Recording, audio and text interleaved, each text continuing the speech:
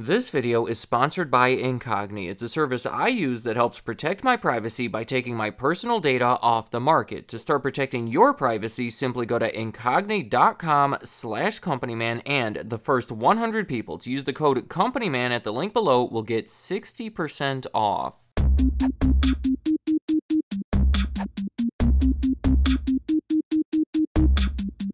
Buc-ee's is an unconventional convenience store that, as of right now, is not nearly as well known as some of the country's leading chains, like 7-Eleven or Circle K. See, whereas both of those have thousands of locations in the United States, Buc-ee's only has around 50. It's one of those companies that has built a cult-like following in Texas, much like H-E-B or Whataburger, but hasn't really been able to expand beyond that, just yet anyway. These are potentially exciting times for Buc-ee's, because in 2019, after 37 years of operating, they opened their first location outside of Texas. That one was in Alabama, but they quickly followed it up by opening new ones in Kentucky, Georgia, Florida, Tennessee. Looking forward, documents have been submitted to open more of them as far north as Wisconsin, and construction has already started on a massive project in Colorado. It is such a massive project because Buc-ee's locations are known for being exceptionally large. Seriously, that right there is probably the thing that they are most known for. When you go to an average convenience store like 7-Eleven or Circle K, you can expect them to be around 3,000 square feet, but Buc-ee's has built multiple locations to be above 50,000. For example, in 2012, they set a world record by opening the largest ever convenience store. I'm talking about 18 acres of land, including 60 fuel pumps and 1,000 parking spaces. Also, in 2017, they set another record by opening the world's longest car wash. It takes about 5 minutes just to get through it, so you better believe your car is going to be clean after that. I know, it almost sounds absurd. I'm going to go deeper into all of it as I talk about why Buc-ee's has been so successful and why they may have the potential to become a nationally recognized chain of convenience stores. First off, I want to talk about their founder and longtime owner, Arch Applin III, because he has been the main person associated with the company since the beginning and seemingly is such a perfect person for it. When he was a kid, his grandparents owned a general store in Louisiana. He would spend a lot of time there, help out in various ways, while taking a particularly close interest in how the business operated. His father owned a construction company, so Arch actually earned a degree from Texas A&M in construction sciences, went on to work for that company only for a few months before setting out to start his own company. In 1982, for $52,000, he bought a piece of land at an intersection in Lake Jackson, Texas. The issue was that he did not have $52,000 in his account at the time, so he had to hurry to secure a bank loan to cover the amount. He then built a mostly typical looking gas station / convenience store on that land, and that was the first ever Buc-ee's, much different than we would expect to see today. That leads me to my next reason behind their potential, their size. It is probably the biggest reason, so sit back because I have a lot to say about it. Buc-ee's existed as that one store for about 3 years, and when it was time to open a second store, Arch Applin teamed up with another convenience store owner in the area named Don Wasek. Together, they opened a building that was twice as big as the original, partially because it included a kitchen where they would make sandwiches and bake donuts. That was basically their strategy for the next couple decades. Open these larger than average convenience stores in strategic locations, ideally outside of major cities so the real estate would be cheaper compared to inside the city, and on the way to or from another major city to capture the traffic of people traveling between them. Notably, in 2003, they opened a store in the town of Luling, Texas on I-10. It is an interstate connecting San Antonio and Houston that anyone traveling between the two cities would very likely take. It turned out to be such a great location that after 3 years, they decided to double the size of it, and then 3 years later, they doubled the size of that. It proved that opening a Buc-ee's of that size could be successful, and by the end of the decade, opening insanely large locations became their new strategy. I also want to point out that the one with the world's largest car wash is also located on I-10 outside of Houston, and that largest convenience store is outside of San Antonio on a road that people would very likely take when traveling to Austin, Waco, or Dallas. Despite having so many fuel pumps that tend to offer gas at competitive prices,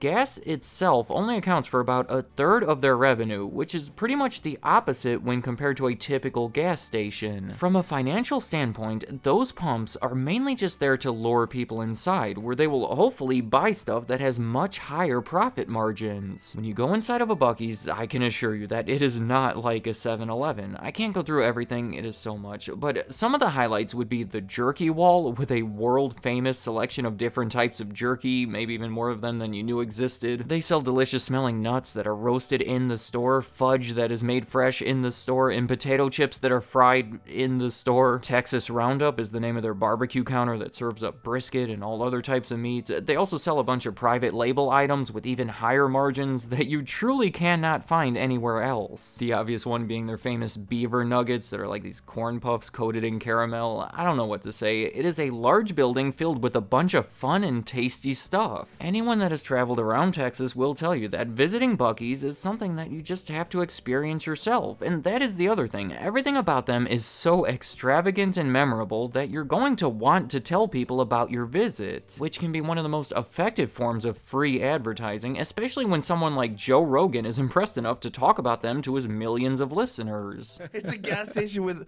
hundreds of pumps. Like, you can't believe how many pumps there are. It doesn't make any sense. My next reason behind their success and potential is their bathrooms. I don't know if I would put this as a reason for the success of any other company, but also, I don't think I have heard any other company talk about their bathrooms this much. I realize it might sound funny, but Buc-ee's is legitimately known for having tremendous bathrooms. They're spacious and clean and fancy and well lit. Whatever you may be looking for in a bathroom, they probably have at Buc-ee's. I like the fact that ever since they won a contest in 2012, they have been referred to as award-winning restrooms. I'm talking about dozens of toilets, and at all times, there's an employee present ensuring that they are clean. As a rule, Buc-ee's does not allow 18-wheel trucks, officially because they were built for passenger cars and 18-wheelers would crowd up things, but unofficially, people theorize that it is because allowing truckers would make it much harder for them to maintain that image of cleanliness. I mean, even when Arch Applin had that initial idea of starting a convenience store, he envisioned a place that focused on really clean bathrooms. Imagine this, you're driving a long distance and you need to stop to use the bathroom. If you see a sign that says there is a Buc-ee's in 50 miles or so,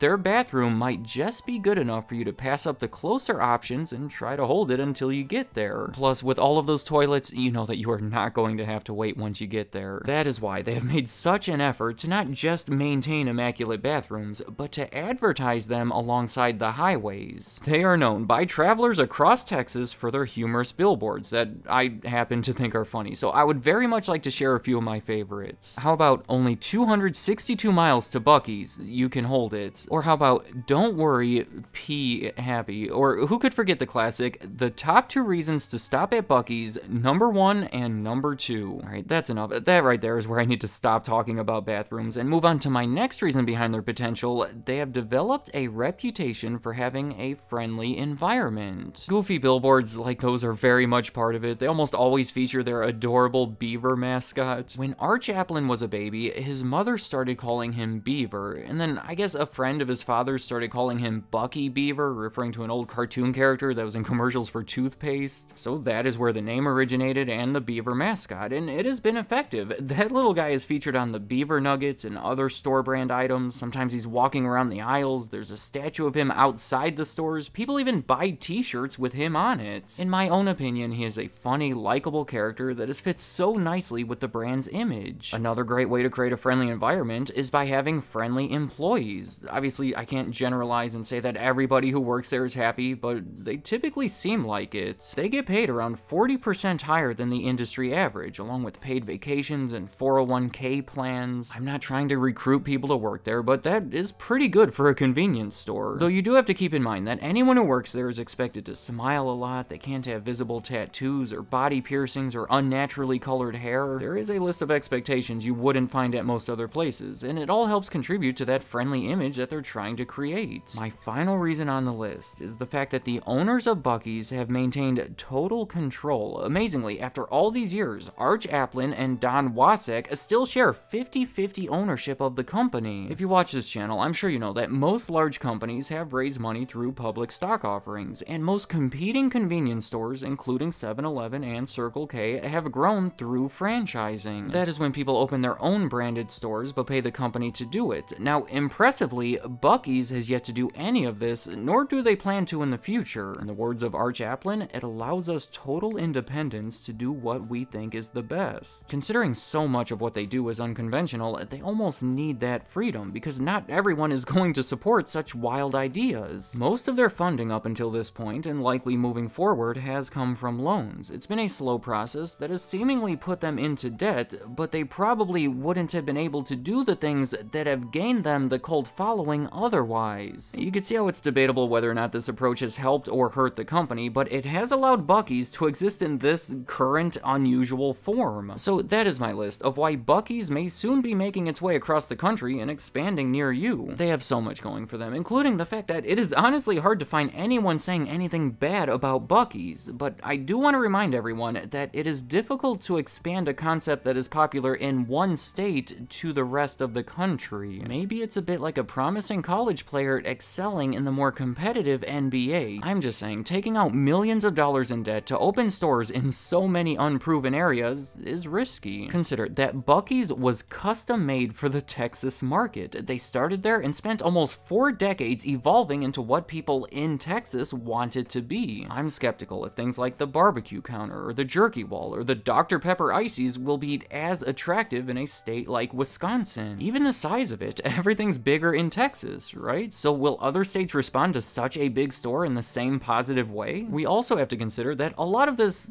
let's face it, is kind of a gimmick, like a rare thing that you have to stop and see when you're taking a trip through Texas. But once they're everywhere, you have to wonder if people will care as much. It's just a few things to think about that may potentially hinder them from spreading across the country. Let me know in the comments, is Buc-ee's going to be the next big thing, and what makes you think that? Also, have you ever been to Buc-ee's before? If you're one of their loyal followers, did I do a good job in explaining the appeal, or is there more to it that I failed to capture? On the other end, is this video the first time you ever even heard of them, which I imagine may be the case for most people, and if it is, what is your impression after watching it? Does it make you want to visit, or does it all just seem like too much? And any other thoughts you have about Buc-ee's or that adorable beaver mascot, leave them in the comments. I'd like to hear what you have to say. Today's sponsor is Incogni, which I view as an important service. See, you may not even realize this, but thousands of companies are collecting, aggregating, and even trading your personal data. Think about that, trading. That means if a company is affected by a data breach, your data could potentially be leaked even if you've never even done business with them. That is alarming to me. It would be nice if I could reach out to all of these companies and request that they delete my information. I have the right to do it, but not the time or the patience, and that is why I use Incogni. For months now, they have been reaching out to these companies on my behalf. It's amazing. Every week they email me a data removal progress report. Most recently, there have been 164 requests sent, 50 in progress, and 114 completed. All you have to do to sign up is go to incogni.com/companyman, and we cannot forget that the first 100 people to use the code companyman will get an amazing 60% off. The link is in the description. Thank you for watching.